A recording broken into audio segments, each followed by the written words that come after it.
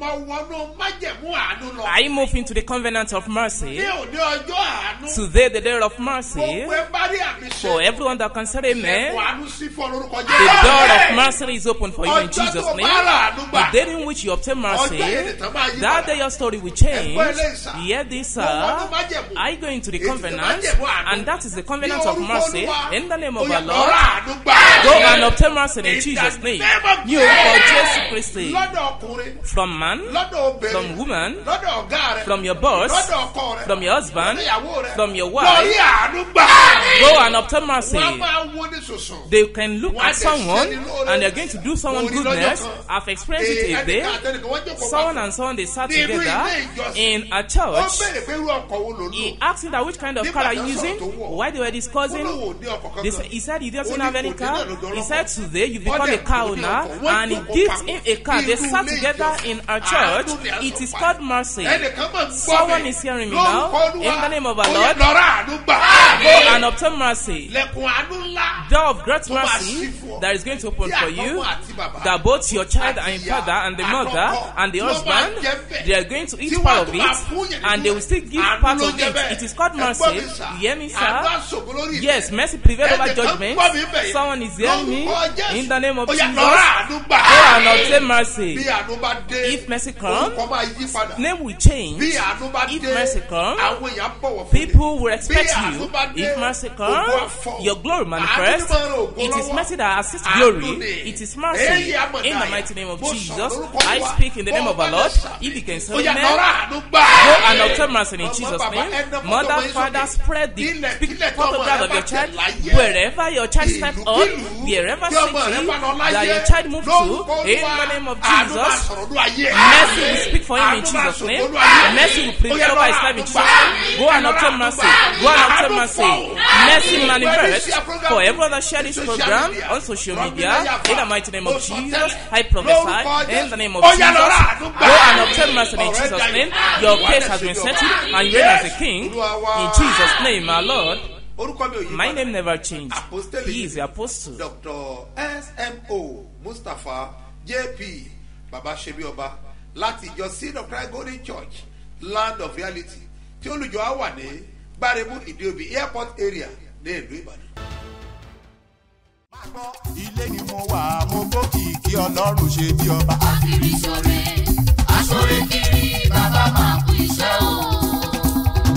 Gbogbo ẹ̀yin olólùfẹ́ wa jákèjádò àgbáńlá ayé nílẹ̀ lóko lẹ́yìn odi tẹ́ dókè òkun àti gbogbo ẹ̀yin tẹ́ nígbàgbọ́ nínú Ọlọ́run tó pe bàbá wa His Eminence Apostle Dr.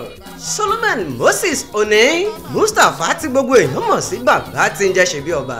Èyí tún ní àbọ̀ ìrìn àjò wa o. Ìrìn àjò èyí tí ilé-iṣẹ́ ìránṣẹ́ Apostle Mustapha ṣe bí ọba Foundation eléyìí tá a máa ń ṣe lọ́lọ́ṣooṣù lọ sílùú Àbújá pẹ̀lú ìrànlọ́wọ́ bàbá ṣe bí ọba.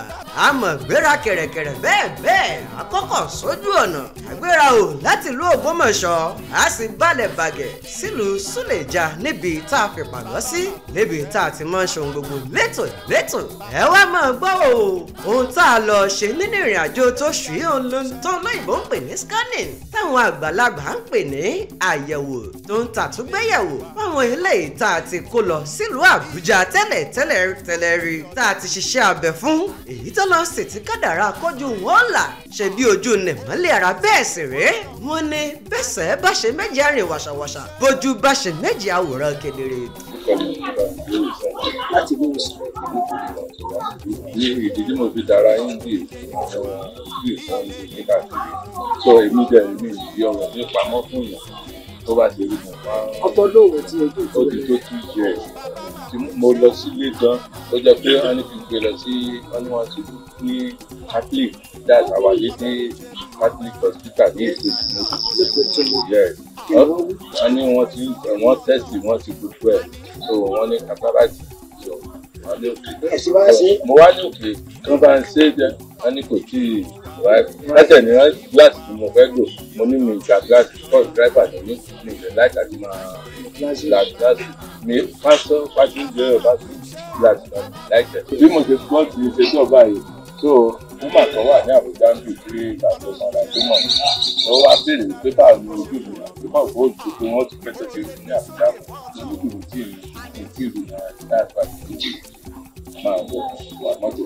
tó náà wọ́n dà pé ó ní wọ́n lè ṣe prógámù kan wípé Babasebioba ṣètò ìpàṣẹwọ̀ ní Babasebioba ìyẹn kan mọ́ ká máa ń tẹ̀ ní ìbáwà bẹ́ẹ̀ ọkàn máa ń gbé wọ́n á so mo ní báyìí mo ti fẹ́ gẹ̀ẹ́tì nọ́mbà ó lé ẹni tó fẹ́ láti tí tó wà ní àwọn olóòtú sí ìjà kò kí ń rí náà ó ní kèmí náà kò sì kọ nọ́mbà ẹ̀rọ ẹ̀jẹ̀. wọ́n ti bá ń ṣe ojúbọ lórí. mo dúpẹ́ lọ́wọ́ Ọlọ́run olówó gbà lọ́wọ́ rẹ̀. wọn ò gba owó kù wọn ò gba owó kankan wọn ò gba kọ́kọ́ sí ìwọ́n tó ń fún wa lówó jẹ. ẹ̀já tó bọ́ lọ́wọ́ bàbá tí ń jẹ́ ṣe.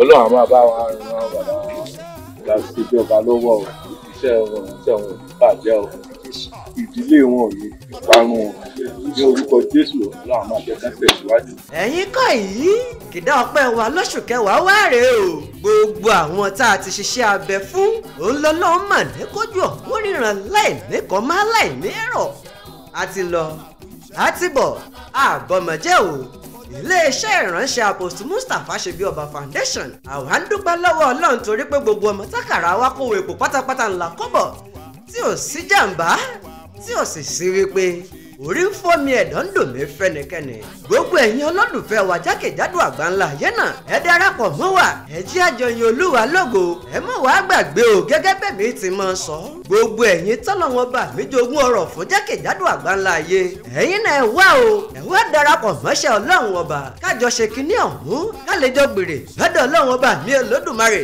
nítorí wípé ìrànlọ́wọ́ ọmọlàkejì tí bá ń bẹ lọ́wọ́ rẹ̀ yára tètè ṣe lónìí torí ọ̀la lè pẹ́ jù. ìwọ lè rí kọ́ màámi sáré wá gba ìgbàlà rẹ o kó tó pẹ́. ẹnikẹ́ni tí ìwọ bá nípa láti ṣe ìrànlọ́wọ́ fún o òun náà lẹ́nìkejì rẹ tọ́jú rẹ. gbogbo tó bá ṣe. Whatever you do, tó ṣe lóore. that you do goodness oore ò kì í gbé. goodness never waits. ṣàánú ènìyàn. Help someone. ràn ènìyàn lọ́wọ́. Help someone. sórí tó bá ṣe fẹ́yàn. You see what? Whatever you do for someone, that's what they will talk about you. mọ bọ́lá rẹ ṣe rí. You don't know what your future will ẹni tó ràn lọ́wọ́ tell. The person you help today, ó lè jẹ́ kó nǹkan ní aláàánú rẹ lọ́la. it might be your helper tomorrow. ẹni tó rò pé ó ṣe fúlẹ̀ The ní. person you thought you do for ó lè jẹ́ kó today, nǹkan ní ó gbé ọmọ rẹ lọ́la. it might be the one that will lift your Ó child lè ṣe ní tomorrow. ọ̀la òbí bẹ́ẹ̀. How today be? It Bọ́bí cannot be sà, tomorrow like that. ẹnìkan Hear me, fẹ́ lẹ́nìí. sir? Someone is Òró today. jẹ́ àárọ̀ jẹ. He was unable to eat that of morning. That of afternoon is not sure. That of the night you have to search for it before we eat. But tomorrow, he might be a wealthy man tomorrow. We are working together. We don't know the richest one among us. Hear me, sir? You don't know what tomorrow will tell us. And you don't know that person what God wants to use for you. You also try all your possible best to help someone. If you have 10 clothes, if you have 2, that person that didn't have, give it to them. Let them use it also. If you have shoes and you have someone that didn't have any shoes, give it to him. Tomorrow, that person can give a new one. You don't know how it will be. And there's some time you might do good for short one. It might be a top person that will make it to you back. There's some people you did good thing for a life person. Is the dark one that will do it for you. That's how the light stream. Raise up your hands. Everyone, I want you to say amen in the name of Jesus. Mercy will lift up your life in Jesus' name. Your amen is not enough. In the mighty name of Jesus. In the mighty name of Jesus. Those that say amen, sign follows the case. I say it as a prophet in the name of our Lord. Mercy from above in the name of Jesus. You lift your life in Jesus' name. Your life will lift it. Your life will lift it. Hear me, sir? I want you to pray because prayer answer and not power. You are going to shout, my God, let me obtain mercy. My Lord, let me obtain mercy. Turn it into prayer. In Jesus' name. Holy Spirit, Father, let me obtain mercy. Brother, let me obtain mercy. I need your mercy. Let me obtain mercy. Let me mercy. I need your mercy. Let me obtain mercy. I need your mercy. I need your mercy. I need your mercy. Let me obtain mercy. I need your mercy. Let me obtain mercy. Lord, let me obtain mercy. In Jesus' name, my Lord. Alánú ni ọ́, Jésù, alánú ni ọ́. Alánú ni ọ́, Jésù, alánú ni ọ́. Ojú wo lẹ̀ kó ṣàánú mi, alánú ni ọ́. Ó yá, alánú ni ọ́, Jésù, alánú ni ọ́. Alánú ni ọ́,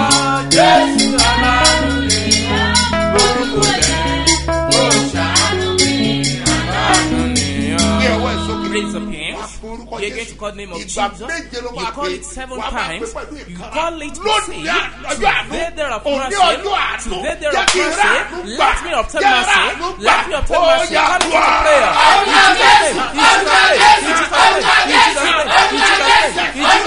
In Jesus'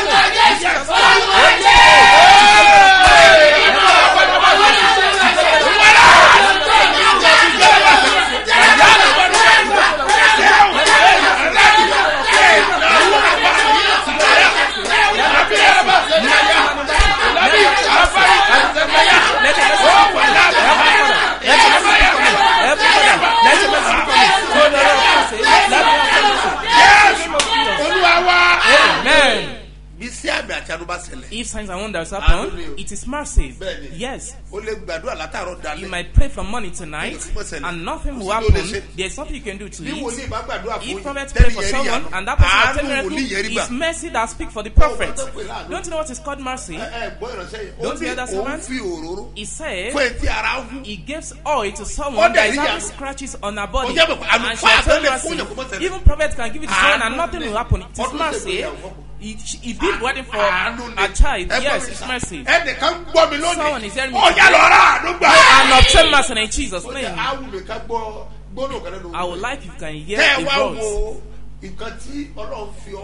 And you see what God used a mighty hand to do.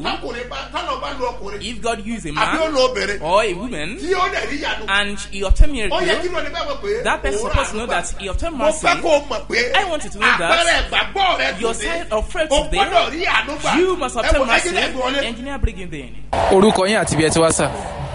Orúkọ mi ni Adébọ́lá Olóyèdé láti Ọ̀tà. Kí ló ń tọ́lọ̀ ń ṣe? Ohun tọ́lọ́run ṣe fún mi tó yà mí lẹ́nu ni pé èmi àti obìnrin kan à ń gbé àjọkọ́lé sádùúgbò mi ní Ọbásanjọ́. Mo jẹ́ ẹni tó máa ń gbọ́ ìrì òwúrọ̀ láràárọ̀ mi tí dé church kankan rí rárá pé bá church Babasebioba mo kàn believe bẹ́ẹ̀ mo ṣe ń gbọ́ testimony àwọn èèyàn so mo ń gbọ́ ìrì òwúrọ̀ yẹn obìnrin yẹn wá kọjá tó rẹ ọ̀nà gbẹ̀kúnlé ó gbẹ̀gbẹ́ lé mi kọjá sẹ́yìn. Wọ́n gba owó ní ẹ̀yìn ìkúlé mi ó lóun fẹ́ lọ gba owó ní POS mo wá rí tó wá ń sún ẹsẹ̀ tó ń ṣọwọ́ mo wá bí pé ìyá alágbájá kí ló ṣe yín ó ní bàbá ohun tóun ti wáyé láti bí ọ̀sẹ̀ méjì lọ pé Ọlọ́run ló yọ òun kò sí nǹkan tóun ò tí ì lò tó wọ́n á ní kí ló ó ní ọ̀tá òun lọ́fà ni ó ní ṣe ni gbogbo ara yín òun ni gbogbo pé ẹ̀rẹ́sẹ̀ òun ni òun ò lè gbẹ́sẹ̀ òun ò lè ṣe òun sún ẹsẹ̀ ni mo ní òkè mo ní ẹ lọ síbi tẹ́ ẹ lọ mo ní tẹ bá ń padà bọ̀ kẹ́ wá bá mi mo ní tẹ bá nígbàgbọ́ ni o tẹ́bá nígbàgbọ́ mo ní òróró ṣe bí ọba ó wà ní rédíò mo ní òróró tó wà níwájú rédíò yìí mo ní ó dá mi lójú pé tí n bá gbé fún yín tẹ́bá mú tẹ́bí para gbogbo nǹkan tẹ́ ẹ̀ sọ yẹn mo ní ẹ̀ máa gbàgbé ẹ̀ ó máa dín wọn ayò ló bá ní ó bá lọ padà ó lọ sílé n bá lọ bá n bá gbòòrò rẹ̀ dání mo ní kó mú ìgò kékeré kan mo bù sí fún màá ní pé kó bu kíní yẹn lójú mi kó mú ó mú màá ní ó máa fi para o mo ní bọ̀ kó jẹ́ kí n lọ kó yá kémi máa lọ tí n bá lọ kó fi pa gbogbo rẹ̀ látòkè délẹ̀ so mímú yé jáde ó ní mímú yé jáde báyìí òun bá bọ́ra wọn sí wòwò òun fi òróró yẹn para látòrí dé ẹsẹ̀ ó ní ìgbà tí kìíní yẹn tó ń ta òun ní ọ̀fà yẹn ó ló dá ìgbà tó da òrè pè sí òun lára ní yúnyún tí ó yún òun ní immediately yẹn ó ní bóun ṣe tún òróró yẹn para ó ní the same thing tún happen again bí ìgbà tó da òrè pè sí òun lára bí ìgbà tí kìíní yẹn ṣe wọlé sára òun ó lẹ́mí yẹn wá sọ fóun pé kóun lọ fọ kí ní ìdánù pé yíyún ti pẹ̀jù nǹkan pé ẹ̀mí kejì wá ń dáhùn pé a má fọ ó ní kóun filẹ̀ ó ní bí kí ní ẹ̀yẹ yún òun ó tó bí 25 minutes pé tó dé bá wálẹ̀ báyìí ó dẹ̀ jẹ́ the last time tí ara yún òun gbẹ̀yìn pé òun fi ọ̀bẹ hàn ara ní ọ̀bẹ lòun máa fi ń yún ara ó ní ẹ̀wò míì ó ní gbogbo ẹsẹ̀ òun àárọ̀ ọjọ́ kejì mo wà ní díìrì òwúrọ̀ mo ń gbọ́ rè òwúrọ̀ tó tí bàbá ń ṣe kọjú sẹ́nìkan mo kàn torí tó yọ ni bó dẹ̀ ṣe déwájú mi níṣẹ́ ló bá kúnlẹ̀ ẹsẹ̀ méjèèjì ó ní bàbá ó ní ẹ ṣé o mo dúpẹ́ lọ́wọ́ yín mo ní ẹ bá dúpẹ́ lọ́wọ́ mi ẹ dúpẹ́ lọ́wọ́ ṣe bí ọba o. ara rẹ̀ oyún mọ́. ara oyún mọ́ ẹsẹ̀ tó ń ṣọ́ apá tó ń ṣọ́ ó pò sókè báyìí ó ń ju báyìí ó ní ẹ wò mí mo ní ògo ni fọ́lọ́run ògo ni fún bàbá mi ṣe bí ọba o pé bàbá ṣe bí ọba ní kẹ́ ẹ dúpẹ́ fún o pé mi ò mọ Babasebioba rí orí rédíò tí mo ti ń gbọ́ náà rí o mi ì tí ì rí o ẹ̀rí mi àkọ́kọ́ nìyẹn. ẹ̀rí ẹlẹ́ẹ̀kejì ni pé a ti máa ń gbàdúrà yìí pé ẹ mú fóònù yín ẹ nà sókè ẹ lọ gba láti owó tẹ́ ẹ ṣiṣẹ́ fún táwọn èèyàn dẹ̀ ń jẹ́rìí níṣojú mi tí ó ṣe kíní ìkejì èmi náà jẹ́rìí mo gba 50,000 naira ní last month.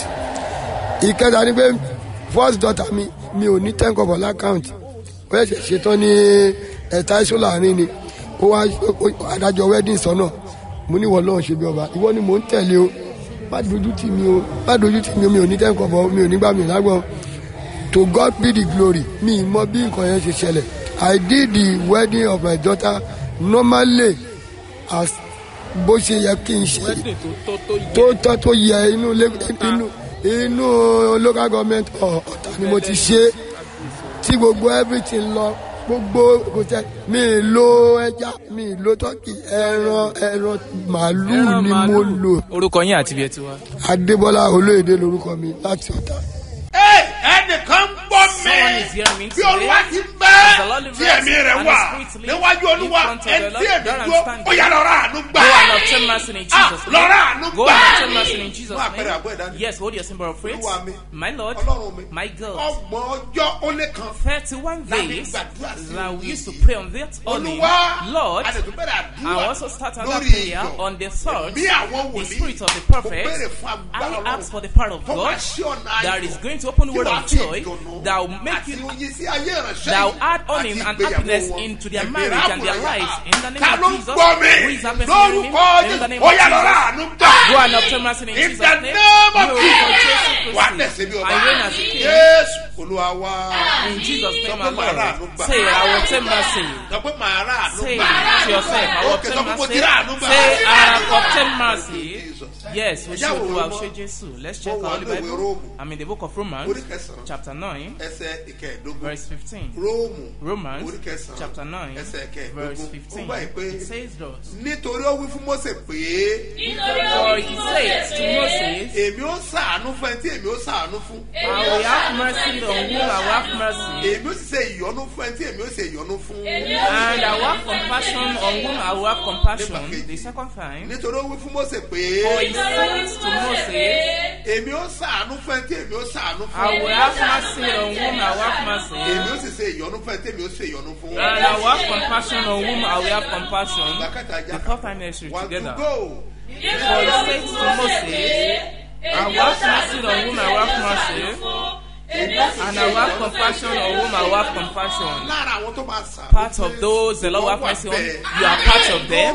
In the name of Jesus, you will have mercy on in Jesus today. Don't you know what is called compassion? You are going to see everything inside of the Bible. In the name of Jesus, that person that is getting angry at you today is going to have compassion on you today. That husband that reveals that case will not be settled, that wife that reveals that the quarrel will not be settled, that parent that reveals that the quarrel will not be settled, that your benefactor that says that quarrel will not be settled. In the name of Jesus, the spirit of compassion is going into their life in Jesus' name. You are going to receive good news and you reign as a king. All better celebrants, those who celebrate your anniversary, I pray for you and the mercy of God and His favor to get into your life in Jesus' name. In the name of Jesus, in the mighty name of Jesus, in the name of Jesus, I pray as the Lord lives and His Spirit stays in front of the Lord, your life will be better in Jesus' name. You witness the hand of God. That marriage will never be scattered. And reign as a king. Happy birthday to you and happy wedding anniversary to you. In the name of Jesus, you obtain mercy in Jesus' name. Say it to yourself, I will obtain mercy. Say to yourself, I will obtain mercy. You will for Jesus Christ and reign as a king in Jesus' name. Our Lord, by the power of God that created heaven and earth, I'm very sure that my prayer and your prayer is going to be granted. Yes, I don't pray another prayer today than prayer of mercy. Prayer of mercy. In fact, His mercy times we want to use to pray that I said you should come with your international passport. If you know that you want to travel overseas, or you've been told that you're going to make it in overseas, or you've gotten your passport, come with this morning. We want to pray on the passport. It's not only that. Hear this also very well. You see prayer answer and not power. If you know that you don't have your international passport with you, come with your passport photograph. We want to pray over it. Yes, you must show your passport photograph to that benefactor that help you, that person that will do you good. You must show your picture to him. I said it as a on Friday, last Friday. I said youth of nowadays, they don't want to pray again. They can't ask for power again. Hear me, sir? You see, power is the one that will call what you need for you. How can you get your power? In prayer. That's where you can get power. In prayer, that's where you can get power. That's the reason the youth of nowadays, the young world of nowadays, they've gone into the world. Their age is very young. The world they carry, they are in age more than their age because they can't pray again. There is no any power that you can go into that can serve you everlasting, if not part of God.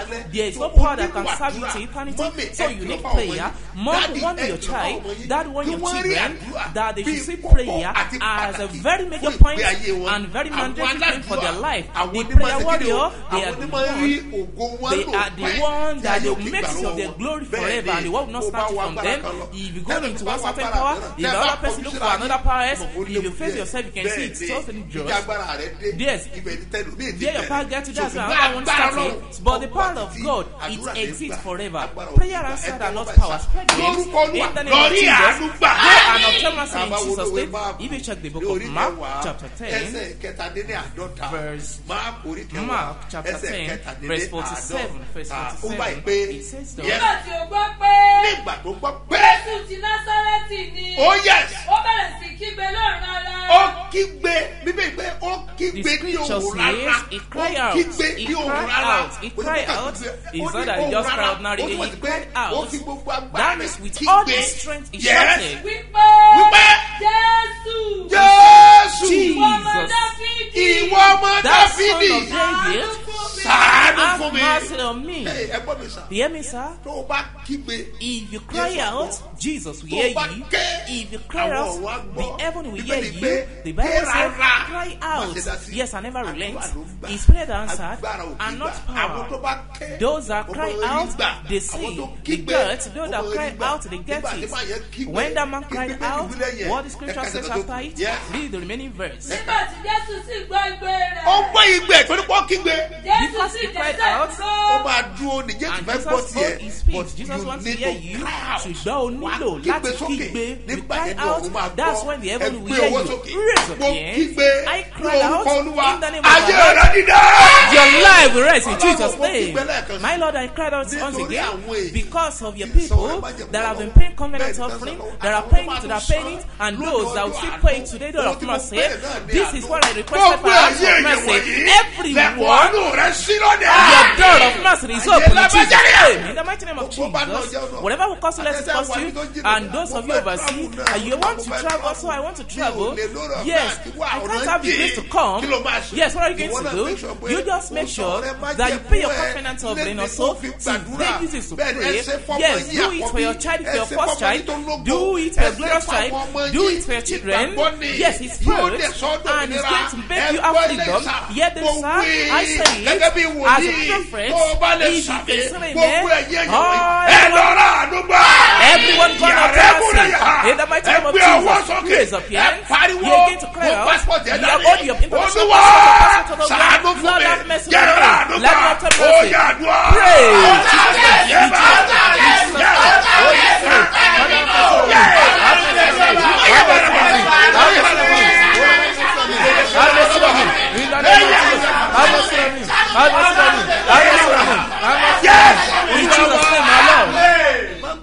Don't forget that honor and your sons. What it will do with your passport. You want to pray. Pray and answer and not power. And you know that this one is a special package one.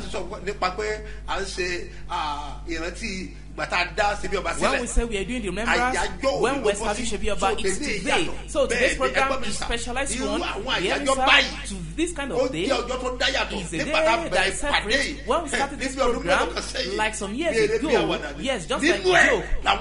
In it, that's why people are reigning as a king.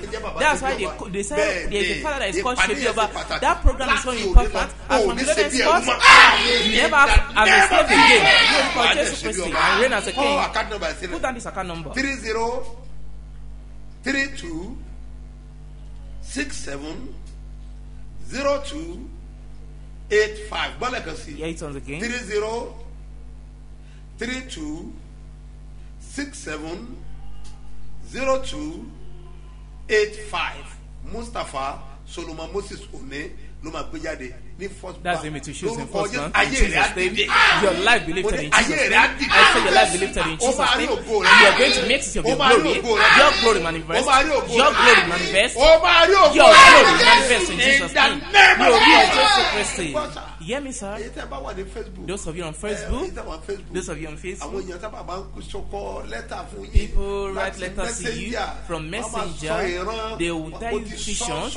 I've mentioned it several times. Don't answer them. It's not Babasebioba. It's not Babasebioba. Those of them have grace.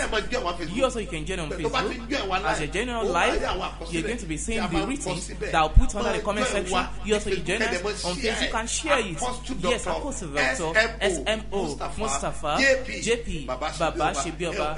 Yes, follow us. Yes, and you also you watch on Facebook. You share our program also. Let them know that this is your prophet. In the mighty name of Jesus, prophet comes to your life will be lifted in Jesus' name. You be great in life and reign as a king. In Jesus' name, our Lord. Please open your hands and say.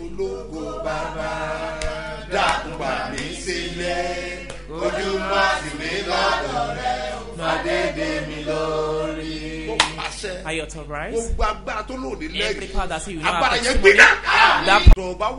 If you are at Lagos, yes, prepare your passport. On Friday, Fiji, it's going to be powerful at Ignodo on Friday. Hear this very well. Are you authorized? In the name of Jesus, your life be lifted. You will call Jesus Christ. It's before by fire in Jesus' name. You will call Jesus Christ. I bless your symbol of faith. I send forth mercy into it in the name of Jesus. Authority of mercy from heaven above. We get into it in Jesus' name. All your symbol of faith that I bless in the name of the Lord. Jesus, my Jesus, my Jesus, my Jesus. You are merciful one. Locate them with mercy. You come to testimony in the authority of Father, the Son, and Holy Spirit. In Jesus' name, my Lord. Let someone assure the person I am the next to testify. Ọlọ́run ló pa á láṣẹ fún Babasebioba kí wọ́n wọnú àwẹ̀ 243 days nítorí èmi àti ẹ Ọlọ́run lè fún wa lómìnira kéde tó ń jà nínú ayé wa ó lè dá kẹ́jẹ́ wá gbàdúrà ní Babasebioba. Òmìnira fún ìdílé wa, òmìnira lórí iṣẹ́ wa, òmìnira lórí gbogbo àdáwọlé, òmìnira fún wa lórílẹ̀‐èdè Nàìjíríà. Kálí bọ́lọ́wọ́ jì tó ń jà wá. Ó ṣe kẹ́mẹ̀kúnnù ló kán olówó ní Nàìjíríà báyìí. A nílò òmìnira tòótọ́ látọ̀dọ̀ Olúwa. Wọ́n ṣe paláṣẹ fún wòlíì rẹ̀. Ìṣẹ́mínísà pọ̀sí Dr. S.M.O. Mustapha JP Babasebioba. Láti wọnú àwẹ̀ àtàdúrà fún 243 days. Bẹ̀rẹ̀ látọjọ́ Tuesday October 1, 2024. Títí wọ Sátidé May 31 lọ́dún tuntun 2025. Ìwọ náà wá jẹ́rẹ̀ ìgbé yìí o. Máa bọ̀ ní Babasebioba headquarters. Sáré bí ìdí omi airport area Alákíá Ìbàdàn. Àti ní Babasebioba power line camp. Tó wà ní AP bus stop. Lúfúwàpẹ́ area Lúfúwàpẹ́ ìpínlẹ̀ Ògùn. 243 days fasting and prayer. Tí Babasebioba wà nínú ẹ̀ lọ́wọ́. Kò ní ṣe tiẹ̀ náà tì lórúkọ Jésù. Àmín o.